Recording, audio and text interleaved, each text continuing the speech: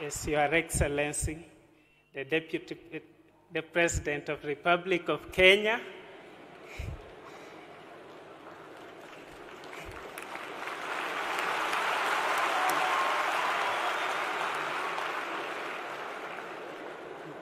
I'm sorry. Your Excellency, the President, the ministers present, the distinguished guests, my esteemed sponsor, KCB Foundation, together with your partners, my fellow graduates, good morning. Yes, good morning once more. Yes, by the name, I'm James Bethwell Oyo, a beneficiary of KCB Foundation, who undertook a course in electrical installation in Bunyala Technical and Vocational College. My journey with KCB started when I had completed my Form 4 studies. I had nowhere to go because of school fees. So I had opted in to go for Mujengo, that I might find something to do and to provide for my shosh. So I heard of KCB in a college because my aunt studies there, and I went to apply. Nilipo apply, I had no hopes to get anything, but I thank God. I found a message saying that you have been selected to undergo an interview for a KCB Foundation. Since then, I've been in KCB until now. I went for an attachment. I gained skills. As you can see on the screens, that is the portion mill I had just installed last week. I work with a team of more than 20 people who sometimes on regular basis wanaenda nyumbani na not less than 1,000 because of KCB. As and myself, KCB has really changed my life. Previously, I was not able even to raise even 200 shillings in a day.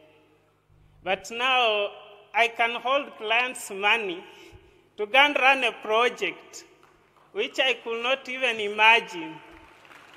So I just want to say thank you to KCB for remembering the less fortunate in the community. And to you, Our Excellency, our beloved President, this is my request on behalf of the youths. As you are executing the affordable housing program,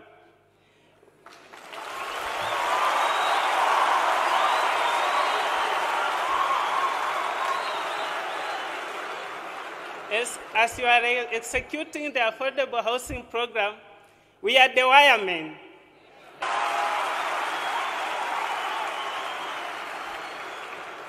We are the builders. Si ndio watu wa mjengo huwa tunasukumana na mawilbaro huko kwa site na tunabeba masimiti.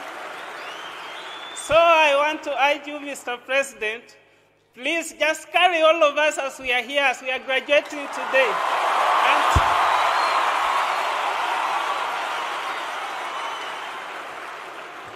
I know our lives will never remain the same. And as to the youths, my fellow graduates, and the youths nationally, nataka kuambia hivi, this life niwe kujituma. It is not about kukaa nyumbani eti Mungu atafungua njia, sijui na ngoja serikali ifanye nini. No, niwe kujituma kwa hizo masite, and to be innovative, to think about what will help your community, and what will uplift your family, and what will change your life. So I just want to urge the youth to abstain from peer pressure and the peer group, the bad groups. Hizi magroup za kuvuta bangi, hizi magroup za kutembea tembea sijui umeshaga longi. No, they will not help you.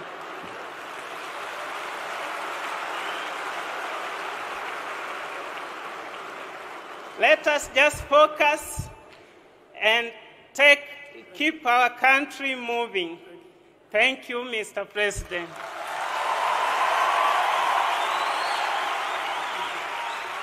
Thank you. A round of applause for those two that are represented.